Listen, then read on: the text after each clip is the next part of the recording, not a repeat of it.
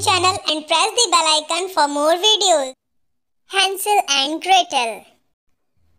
Once upon a time, there lived a poor woodcutter, his wife and two children, Hansel and Gretel. Their mother died when they were young. Hansel and Gretel were very sad.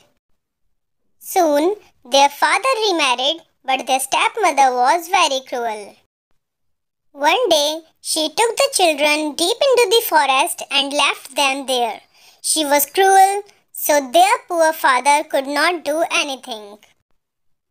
Clever Hansel had some breadcrumbs in his pocket and had dropped them on the way so that they could find their way back home. Alas, the birds ate all the crumbs and they couldn't find the path that led back home. Hansel and Gretel went deeper and deeper into the forest. They were hungry and tired. Then came the cold night. There are not any stars or moon at the sky. Owls started to hoot. Everywhere was dark. Gretel was afraid and started to cry. She wanted to go home. Hansel took the sister's hand and hugged her. "Don't afraid, my little sister. Tomorrow we will find the way home. Our father will find and take us home."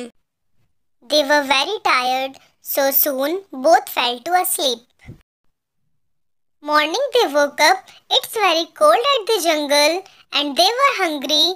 Hansel took the sister's hand and they started again to find the way to home. They walked and walked but could not find the way back home. Suddenly they saw a strange house made up of cookies, candies and chocolates.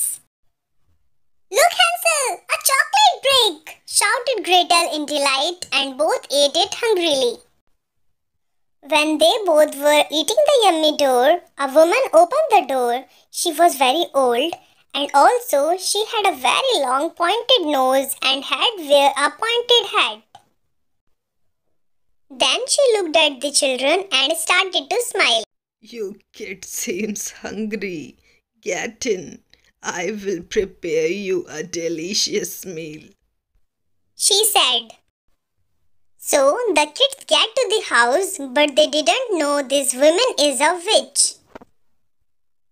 As soon as Hansel and Gretel get into the house, she locked the door. Then she caught Hansel and locked up in a cage. Gretel started to cry again. The witch wanted to bake Hansel and eat him. But she thought Hansel is not fat enough.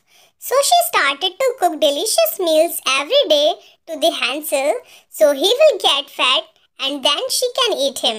Poor Gretel had to cook every day. The witch had a poor side.